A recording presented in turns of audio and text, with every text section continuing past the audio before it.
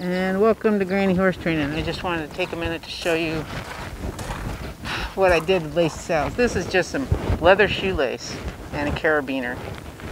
And hook her here, we're untacking her, but that's how we put the lines through. And they should be well used to ropes, flipping around them and this and that way before you're doing this. So don't just jump into your ground driving. So I got it set up like this on this side, another one on the other side, and that works great for ground driving. So if you want to set your Western saddle up, just stand. For ground driving, that's an easy, cheap thing to do. Thanks for watching now. Bye. Granny Horse Training.